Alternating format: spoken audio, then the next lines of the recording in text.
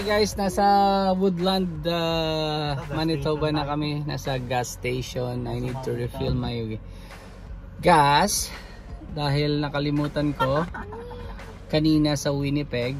So I'm just ensuring that we have enough gas all the way to Steep Rock. So I'll go straight driving and continue my driving, and we'll show you some hot spot later para makita nyo kung ano ang meron sa Manitoba. Paano makaka-vlog ko?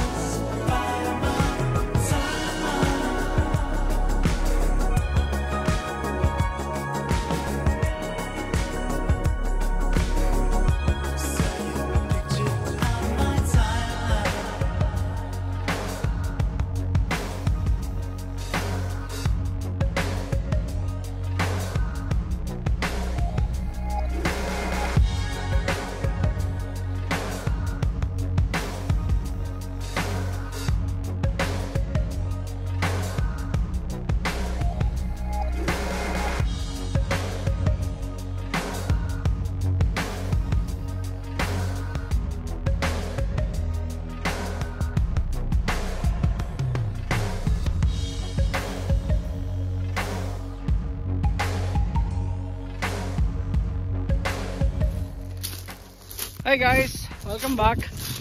Andito na kami ngayon sa Steep Rock. I never expected na ganito kaluwag yung lake nila dito. Look! Napakalinis din ng tubig. Unfortunately, malamig pa. Kaya hindi pa kami pwedeng maligo. Pamaya siguro. Mga tanghaling tapat. Ayan, tingnan mo. Jay, pakita mo yung fishing rods natin. Yan. First time fishers. First time namin mag-fish. So, nag-YouTube na kami kagabi kung paano manghuli ng isda. And we'll see kung may mahuhuli kami. Ang pustahan is first 45 minutes dapat may mahuli. Pag may mahuli, $100 ang bayad. Kaya ayan, yung mga kasama namin, mga boarders naglalakad. Nandito kami sa shoreline eh. So tuloy ko lang yung paglalakad ko hanggang ma-achieve namin yung lugar na yan. Doon kami mag-fishing. So set up namin yung aming mga fishing rods.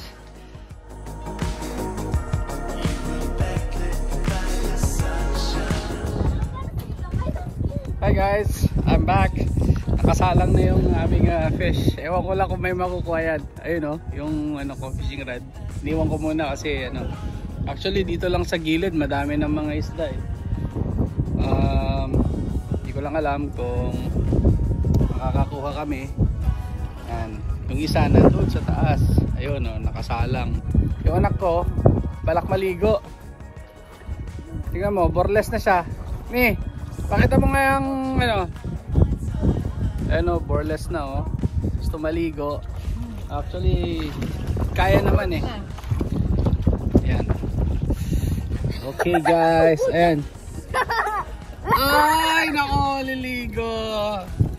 Gusto daw niya maligo. Tignan natin kung kakayanin ang lamig.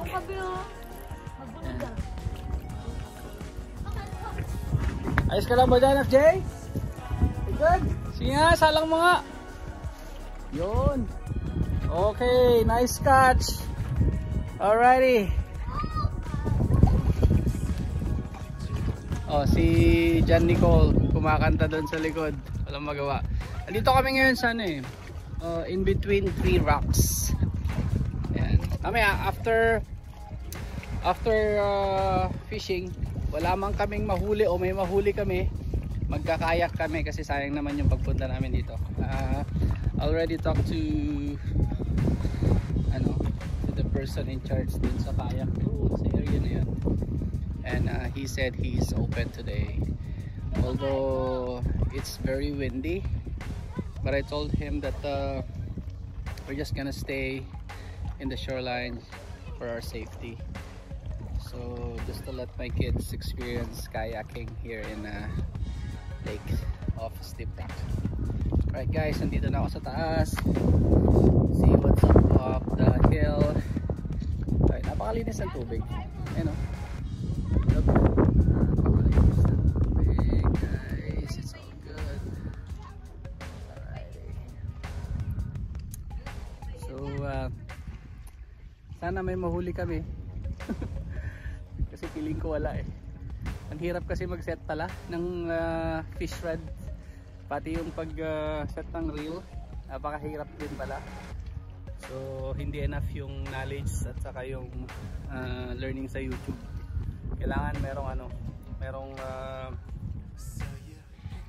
experience fisher na kasama. So next time, yung mga fishing mates dyan na active sa Winnipeg, sama nyo ako para matuto ako. Alright?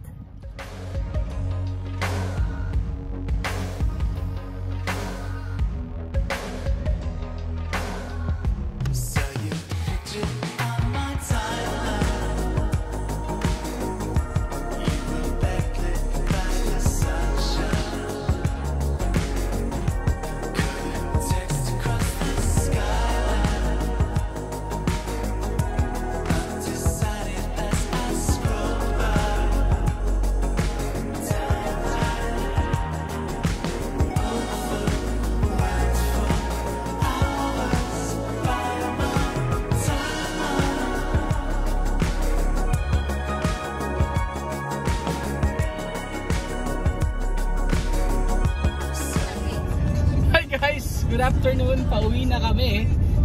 Alas 3. At unfortunately, wala kami nakuha. Ayun o. Yun ang nakinabang. Yung batang ligo. Kaya pauwi na kami. In 2 hours time, ang labas namin dito, Seafood City to catch some fish. Bye guys, thank you for watching. Sana nagustuhan nyo yung munting road trip namin sa Steep Rock, and hopefully you like the video. Subscribe to my channel, share and follow, so that next week mag-upload ulit ako ng panibagong lugar sa Manitoba. Okay guys, thank you very much again. See ya, bye.